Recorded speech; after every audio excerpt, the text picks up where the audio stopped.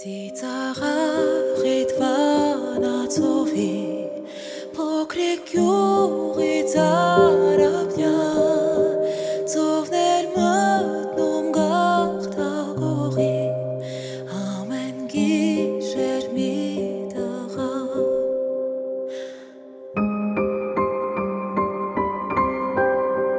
հանկարծ դղուր շրթունքներին Սարած մնաց երկու բար Այն օրվանից սիրո համար Կղզին կոչվեց Ախթամար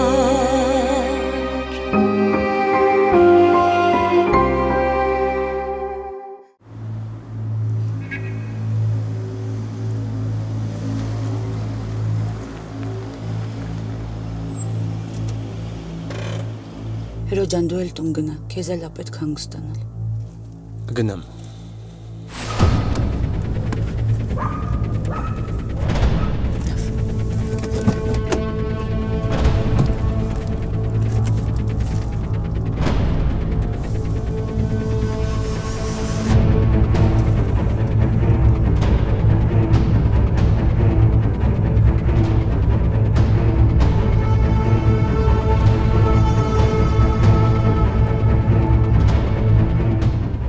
Բարև Սուսան ջան,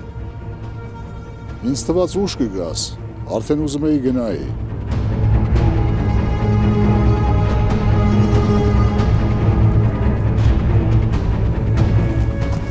Մակար ջան, բարև։ Բարև։ Հրոջան, դե ես գնամ։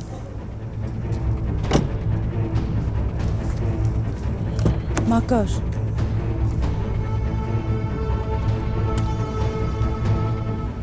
Պատահական հանդիպում էր, բայց երևի պատահական հանդիպումներ չեն լինում։ Քաղաքն էլ այդքան մեծ չի, որ մարդում չհանդիպի։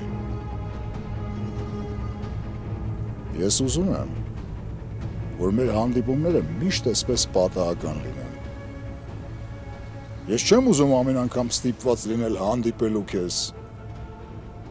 Ինձ թվում է մենք հասկացանք իրար։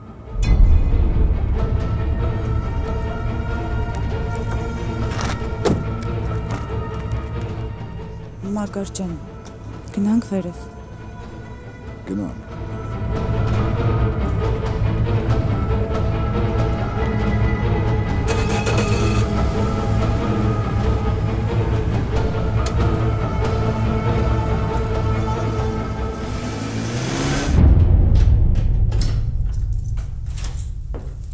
Արի Մակար ջան, անցի նստի։ Չեմ նստի, երկար չի ասելիքս։ Ինչ է եղել Մակար։ Ես իզուր չէի գալիս տեղ։ Ու նաև իզուր չէր իմ անհանգստությունը քո պահվածքի հետ կապված։ Մենք Մոսկվա ենք գնում Սուսան։ Արդեն գիտես երևի, Մարոն ասել է քեզ։ Գիտեմ։ Հասկանում եմ, որ նեղվում ես, վատ ես զգում քեզ։ Գիտեմ նաև, որ կկարոտես աղջկադ։ Մայրն ես, հասկանալի է։ Բայց մենք հետ ենք գալու։ Մենք ընդմիշտ չենք գնում։ Մի օր անպայման հետ ենք գալու, Սուսան։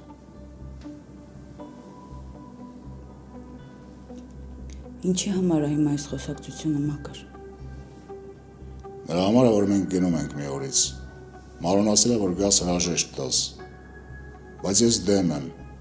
պետք չի ոչ մի հրաժեշտի տեսարան, ավելորդ է դա։ Կներես, որ բաց եմ խոսում, ու հնարավոր է նաև, որ խոսքս կվիրավորի քեզ։ Սուսան, ես չեմ վստահում քեզ, ու դրա վառ ապացույցը ես հենց նոր տեսա։ Ես ինչ-որ անում եմ հանուն Տոմայի, որովհետև շատ եմ սիրում իրան։ Ու իր համար ես պատրաստ եմ կյանքս էլ զոհել։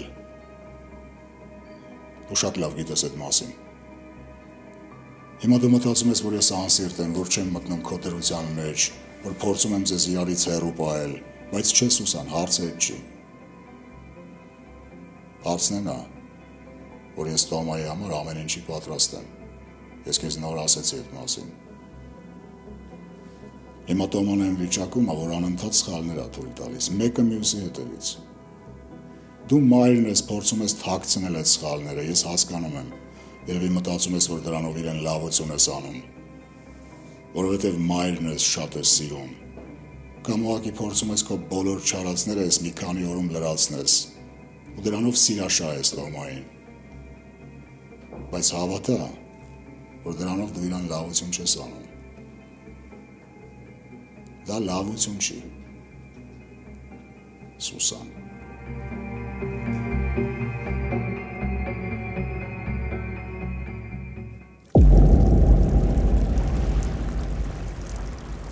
Թամ կասես, ինչից ես վախենում, ինչն է քեզ այդքան անհանգստացնում։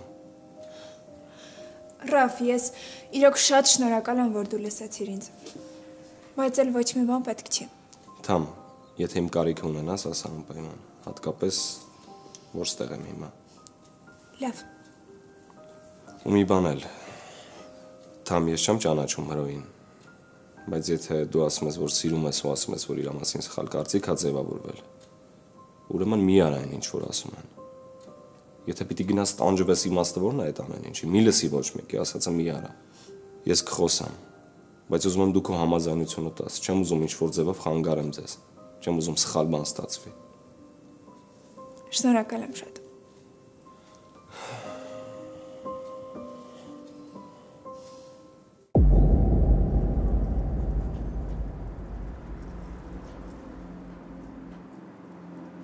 Վերջ,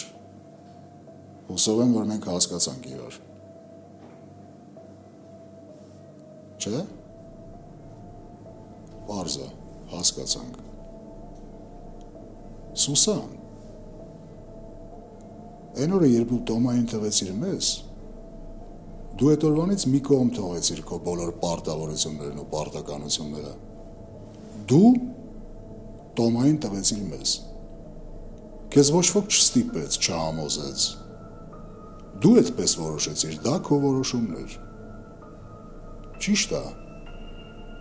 Ու կապ չունի ով այդ երեխային լույս աշխարհ բերել։ Մենք Տոմային ամեն ինչ ենք տվել։ Ու իրավունք ունենք նաև պահանջելու։ Ինքը կանի այն, ինչ իրենից ակնկալում է իր ընտանիքը, այսինքն ես ու Մարոն, Սուսան։ Դու այդ իրավունքը չունես։ Ճիշտ է։ Դու չես կարող պահանջել։ Ես ոչ մի բան էլ չեմ պահանջում, Մակար։ Նույն բանը ես Մարոյին էլ եմ ասել։ Դուք ձեր ընտանիքը։ Ես չեմ խառնվում։ Սուսան, դու օգնում ես Տոմային, որ հանդիպի այդ տղայի հետ։ Մակար, բայց Դու լավություն չես անում իրան, Սուսան։ Ու եթե լավություն անելը չի ստացվում քո մոտ, լավ կլինի վատություն էլ չանես։ Հրոն ապագա չի իմ աղջկա համար։ Ամեն դեպքում իր համար ես այդպիսի ապագա չեմ ակնկալում։ Իմ ու քո պատկերացումները լավ ապագայի մասին շատ տարբեր են։ Հասկանում ես ինչ եմ ասում, Սուսան։ Այսքանը, լավ մնա։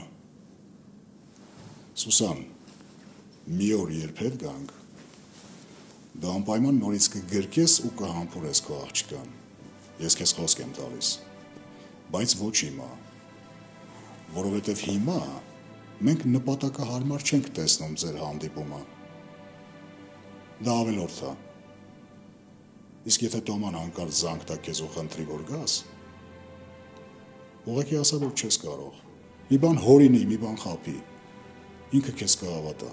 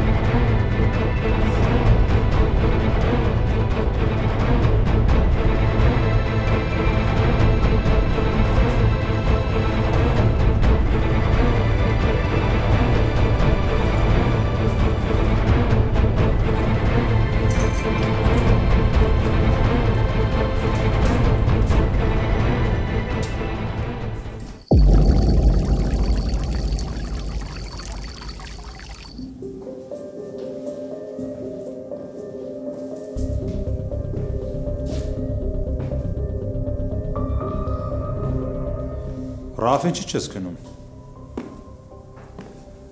Քուրշի տանը։ Ինչ ա եղել, ինչ-որ բան այն չի, լավ չես զգում քեզ։ Չէ, ուղղակի քուրշի տանը։ Պետք է պատճառը լի, առանց պատճառի քրունջ չի տանում, հա։ Չկա պատճառ, Գրիգ։ Հուսում եմ Մարին չի պատճառը, որովհետև շատ վատ բան կստացի, որ Մարին հազդի քո քնի վրա։ Կներես, բայց միջև հիմա գլխից մեզ չի տեղավորվում, ոնց կարելի դու դրան սիրահարվեիր։ Չնայած հիմա տեսնում եմ, որ մեկը ոնց էլ վերաբերվես, մտքիցը չես կարողանում հանես։ Չնայած ամեն ինչ քեզ ասել եմ իր մասին, բայց զգում եմ, որ անտարբեր չես։ Գրիկ, կարող է փոխես թեման։ Գիտես չէ, մեկ-մեկ մտածում եմ ճիշտ արեցի, թե ճիշտ չարեցի, որ ցույց տվեցին ամոքները։ Բայց հետո ասում եմ ավելավա դառը ճշմարտությունը կամ քաղցր սուտը։ Հետո եթե հարազատ աղբորս չասեմ, բողոմ ասեմ։ Չեմ ուզում թողեմ, որ բոլորը ծիծաղան մեր վրա։ Գրիկ թեման փոխի։ Ինձ հիմա լրիվ ուրիշ հարց է հետաքրքրում։ Ինչ հարց։ Հրոյի Թամարի հարցը։ Ինչ հրոնու Թամարը։ Չեմ ուզում իմ հետ կապված այդ անիմաստ միջադեպի պատճառով բոլորը դուրս գաք Թամարի դեմ, այդտեղում ձեզ թշնամի սարքեք ու Թամարին տանեք երկրից։ Պետք չի։ Հələ մի րոպե։ Քեզ Թամարը ինչ-որ բան ասել։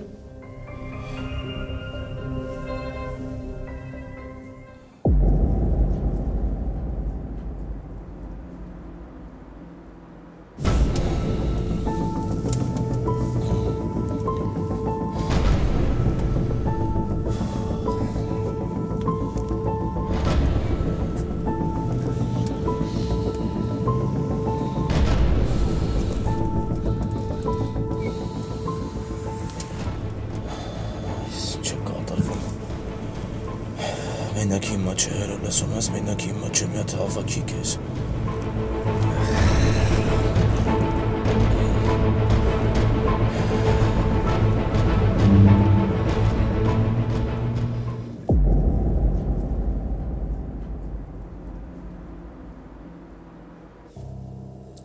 Լավ է։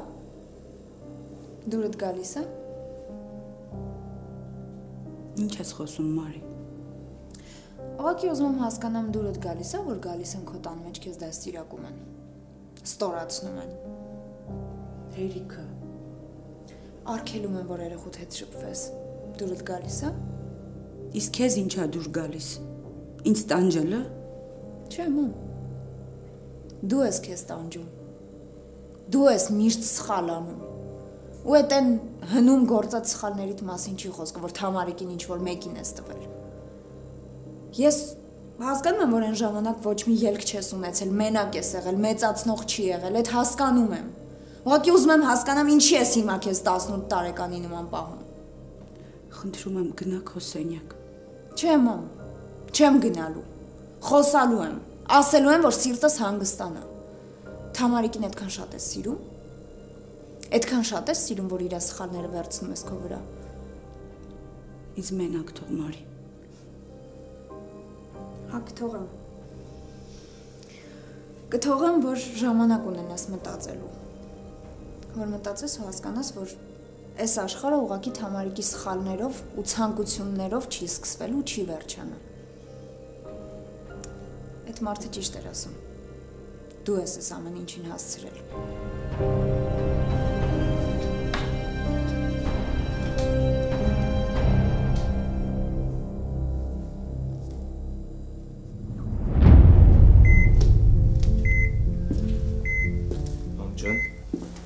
Ոնց ես։ Լավ եմ տղես։ Հաստատ լավ ես։ Հա տղես։ Քեզ որ տեսնում եմ, ես ոչ մի բանից չեմ վախենում էլ։ Բայց ինչից ես վախենում։ Ոչ մի բանից մի վախեցի մամ։ Ես քո հետ եմ, քո կողքին եմ, հիշի։ Բժիշկը ասես, որ արդեն ամեն ինչ լավ է։ Ուզում եմ ինձ շուտ տուն տանես, հրո։ Կտանեմ, մամ, կտանեմ։ Մի քիչ ամպերի, լավ։ Հիմա փորձի քնես, լավ, մամ։ Ես ոչ միտեղ չեմ գնա, ուստավ եմ։ Եթե պետք լինեմ, ասա թող կանչեմ։ Լավ տղես։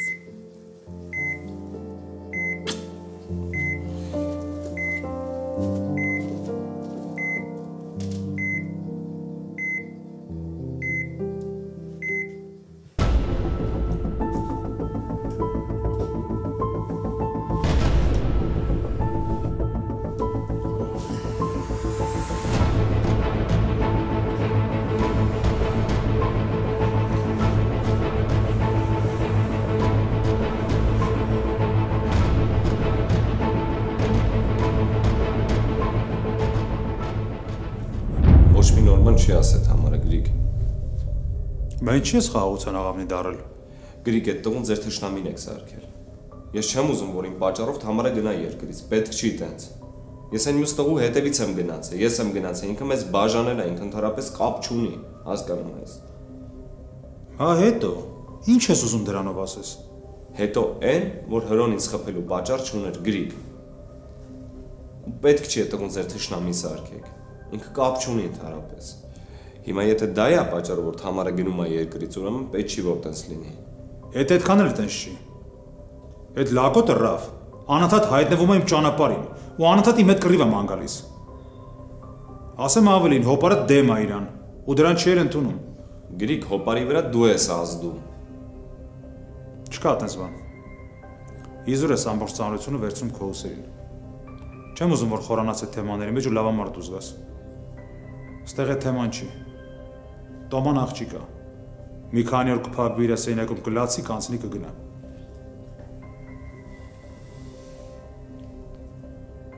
Իսկ հիմա գնա քանի ու շարավ, գնա հանգստացի։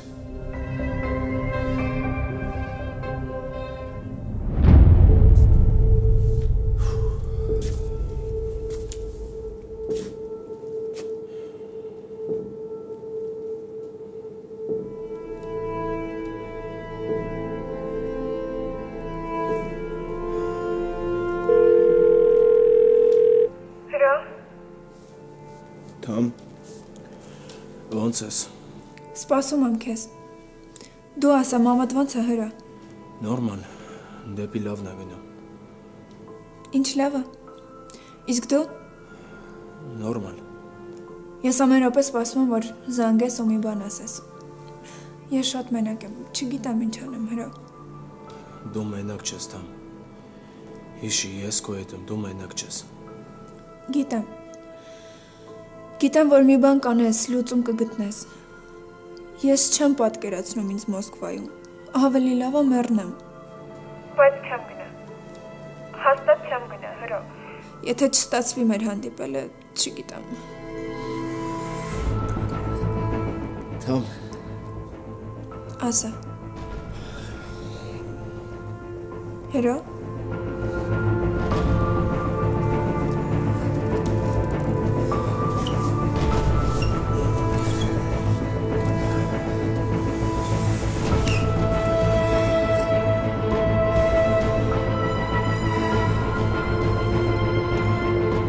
Հրո։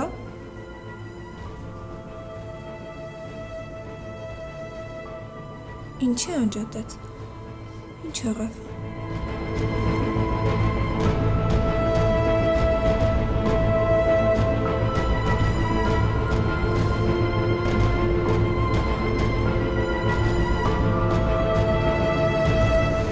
Երևի հարմար չէր։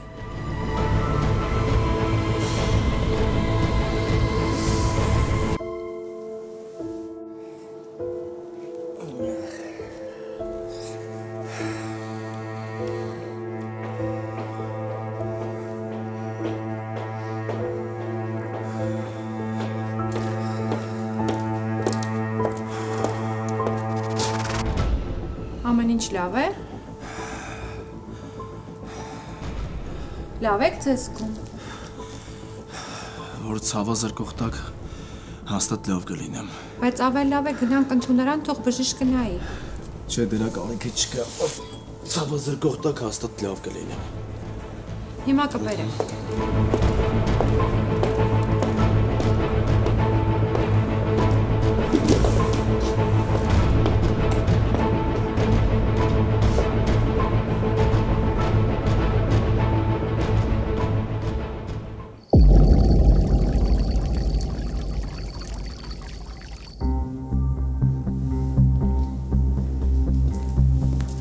Շատ ծարուր էիր գնացել։ Սուսանի մոտ էի գնացել։ Մակար։ Գնացել էի Սուսանի մոտ, որ ասեի, որ հրաժարվի այդ հրաժեշտի տեսարանից։ Ու հիմա ավելի շատ եմ հիասթափված։ Ավելի շատ եմ համոզված, որ ինչ-որ բան է ինչի մարո։ Տոման ինչ-որ շատ հանգիստ է, չափից դուրս հանգիստ է։ Ուրեմն ինչ-որ բան ա պլանավորել, հա։ Հիմա չեմ էլ ուզում երեխուս մասին նորից վատ բաներ մտածեմ, բայց ուրիշ տարբերակ չկա։ Սուսանին էլ այդ լակոտներ տուն բերել է թրոն։ Դու ինքդ ասեցիր, որ հիվանդանոցում ինչ-որ թաքուն հանդիպումներ են կազմակերպում։ Այ մի օր մնաց, Մարո, մի օր։ Գնանք պրծնենք ես ամեն ինչից, ստեղ ես հասել արդեն։ Լավ չեմ զգում ինձ։ Գնամ պարկեմ, չնշումս տատամում ոնց որ։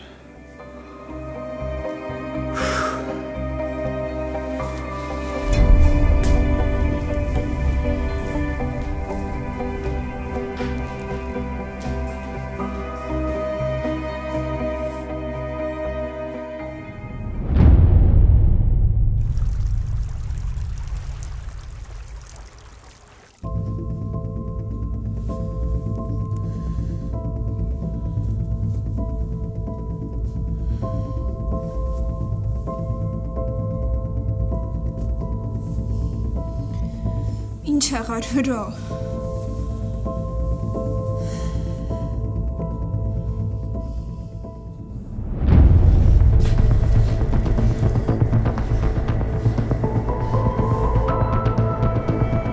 Տոմը։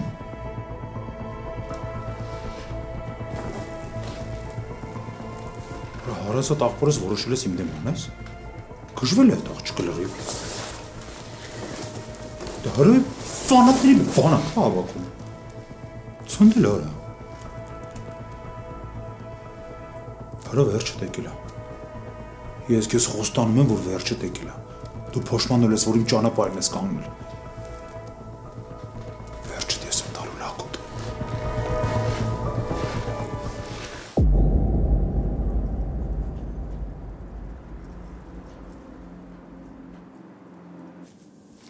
Մարի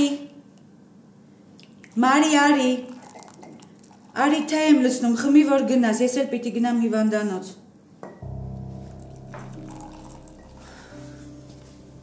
Հիմա չեմ ուզում։ Ու այսօր չեմ պատրաստվում տանից դուրս գամ։ Ոնց բա սալոն չես գնալու։ Չէ։ Ինչի։ Չեմ ուզում։ Ինչի ինչ-որ բան ա եղել։ Ման ոչ մի բան չի եղել։ Ուղղակի չեմ ուզում գնամ ու երևի էլ ընդհանրապես էլ չգնամ։ Այս թեյն էլ որ լցրել ես կխմեմ այդ սենյակումս։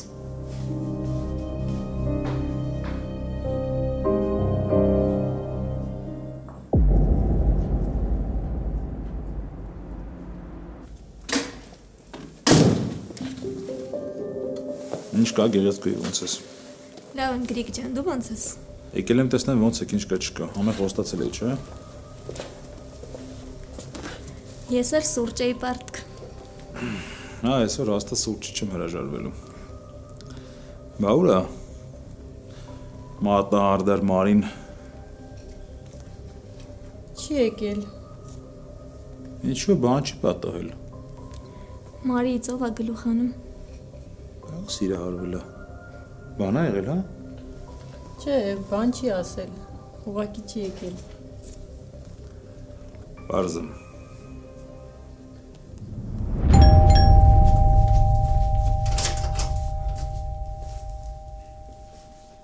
Բարև։ Բարև։ Ինչ ա եղել։ Ոչ մի բան։ Բա ինչի համալսարան չէր եկել։ Ուղղակի տրամադրություն չունեմ։ Դու տրամադրության պատճառով դաս ես բաց թողում։ Հավատս չի գալիս։ Արկո ինչ կա չհավատալու։ Ես էլ եմ մարդ, ես էլ կարող եմ տրամադրություն չունենալ, հավես չունենալ։ Մարդ եմ, ռոբոտ չեմ։ Իհարկե կարող ես։ Կներես, եթե նեղացրի։ Հարցը նեղացնելը չի։ Հարցը քո մտածելակերպն է, որ քեզ թվում է, որ ես պետք է միշտ ուրախ լինեմ, միշտ կայուն, միշտ ուժեղ, լսեմ, համբերատար լինեմ։ Կներես Արկո ջան, որ երբեմն քո չափանիշներին չեմ համապատասխանում։ Ան ես եթե տենց մտածեի ու իմ համար մեկ լիներ, հաստատ չէի գա։ Անցի թեման։ Լավ։ Իսկ կարողա դուրս գանք։ Կքայլենք ինչ-որ միտեղ կնստենք, տրամադրությունդ կարողա բացվի։ Չգիտեմ։ Արի դու պատրաստվի, ես սպասեմ ու դուրս գանք, հա։ Լավ։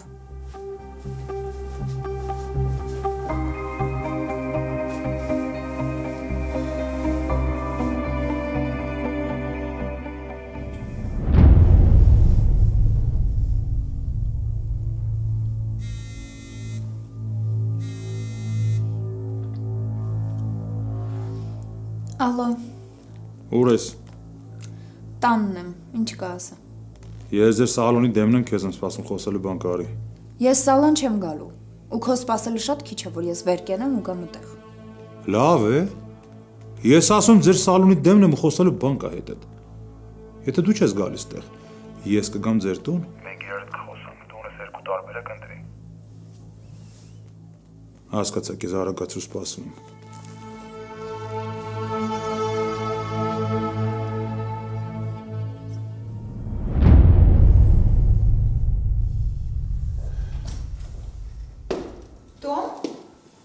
Հա, մամ։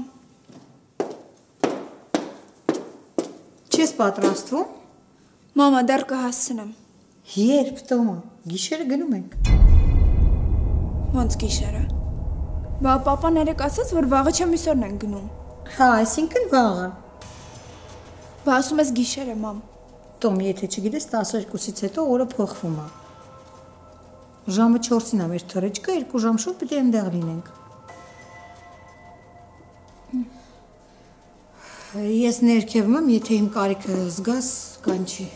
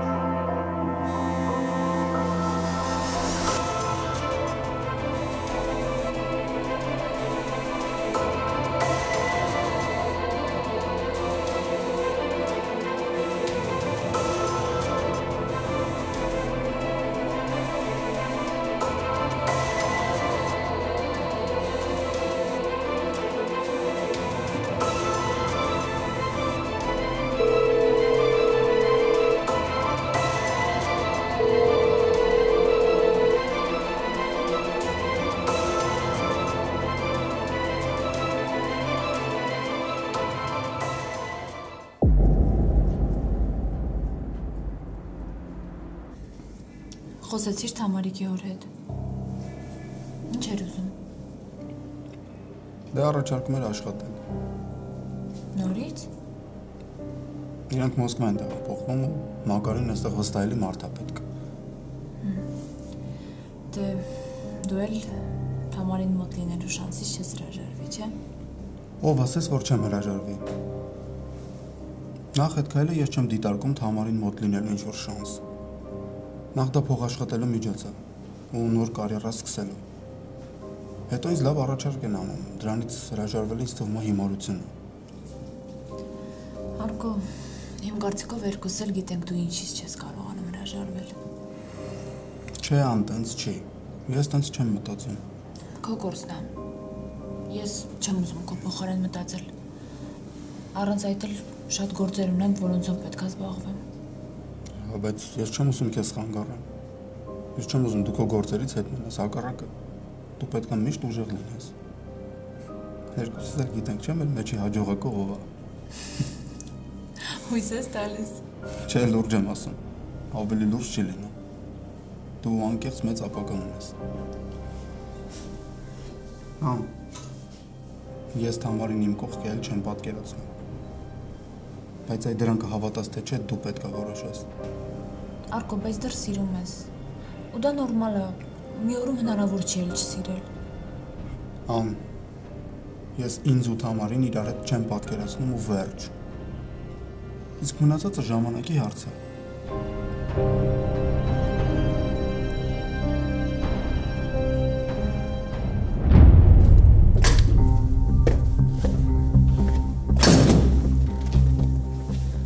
Բարի գալուստ։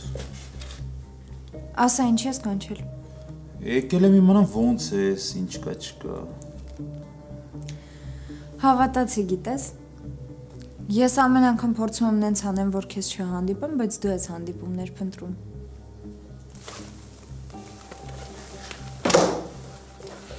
Դու ես քեզ սխալ պահում։ Այ եթե դու քեզ սխալ չպահեիր, ու Ռաֆին հանգիստ թողեիր, սենց չէր լինի, մենք իրար շուտ չենք հանդիպի։ Այսինքն հիմա դու չես գնում սուր հանդեպներ ես ուղարկում։ Մտածում ես ես էշ է, թե էշի ականջում քնած եմ ու ոչինչ չեմ հասկանում։ Ես ամեն ինչ գիտեմ։ Դու Ռաֆին սուտ բաներ ես ասել։ Ես քեզ SMS-ներ եմ գրում, ասում եմ, որ իրար հետ հանդիպենք, Ռաֆի մասին խոսենք։ Դու Ռաֆին լրիվ ուրիշ ձև ես ներկայացնում։ Հա,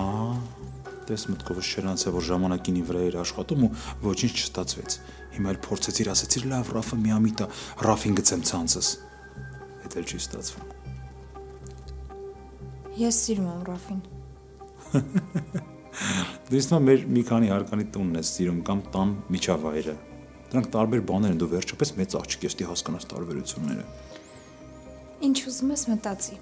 Իմ համար լրիվ միևնույն է։ Ռաֆը իմ համար լրիվ ուրիշ մարդ է։ Հետո չէ, ժամանակին էլ ես էի ուրիշ հետո։ Մոռացել ես իմ ննջասենյակից գիշերները տեղ չէիր գնում, անկուն գիշերներ էիր անցկացնում, սպասում էիր երբ պիտի վերադառնամ, որ գեթ մի վայրկյան տեսնես ինձ։ Քո եղի, որ այն մանրամասնությունները Ռաֆին չեն պատմել։ Ոչ մի բան չի եղել, ինչ պետք է պատմեիր։ Դե չէ, այդքան էլ այտենց չի։ Չի եղել, որտեղ ես չեմ ուզել։ Ես Ֆրոզեի դու լավ գիտես, որ ընդամենը 1 վայրկյանի հարց էր ամեն ինչ։ Ինչ ես ուզում գրիկ ինձանից, ինչ ես ուզում, ասա։ Հանգստացի աղջիկ ջան։ Ամեն ինչ հերթով, կարգով։ Ամեն ինչ տոնը ցածրացրա, այտենց մենք ավելի լավ կշփվենք իրար հետ։ Մարի ջան։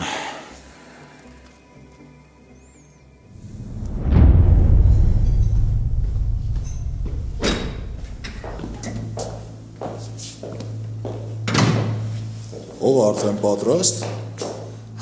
Ես եմ մտածեցի արագ պատրաստեմ, որ վերջում չվազեմ։ Տոմա բադու։ Պապ, ես դեռ կհասցնեմ։ Ուզում եմ խանութ դուրս գամ, մի քանի բաներ եմ ուզում առնեմ։ Լավ։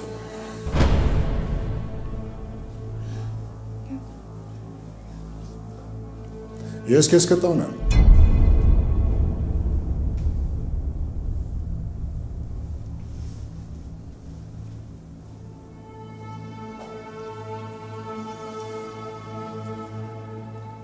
Սպասում եմ։ Պապ, ես տաքսի կկանչեմ։ Ես կտանեմ։ Վարորդը սրտովդ չի։ Երկար ես մտածում։